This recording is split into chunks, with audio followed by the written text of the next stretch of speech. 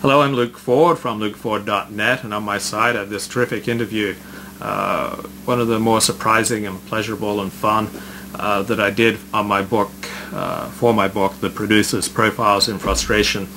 On May 7th, 2002, I interviewed movie producer Karen Barber. She was just 31.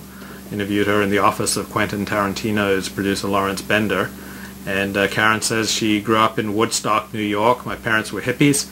My father, Ben Barber, is now a famous journalist who covers foreign affairs for the Washington Times. My parents divorced when I was 6 years old. If I'd have grown up with my dad, he would have pushed me to study more math and English. The big thing for my mum was art. I was the best artist in high school.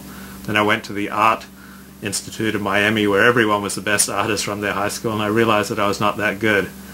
And she ended up working on Juliette Lewis movie Cape Fear in 1991, and she interned for 1 week in the wardrobe department. She loved it, and that's when she decided to work in movies. She worked for Abel Ferrara out of New York.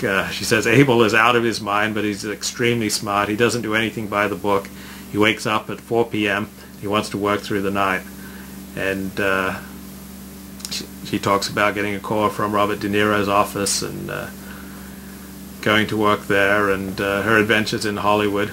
I remember Karen produced this movie Pumpkin, and producer Deborah Del Pret told me on February 19th, 2002, "I reject projects when I find the subject matter disturbing. A movie called Pumpkin was a success at Sundance. I haven't seen the movie. I saw the script 2 years ago. It's a black comedy about a sorority girl who has an affair with a retarded boy.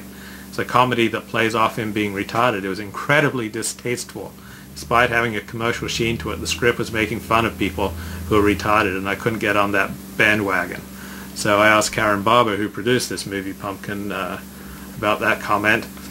And Karen says the script is politically incorrect in every way, and she managed to get the $2 million to fund the movie, and I have the full story on my website, lukeford.net.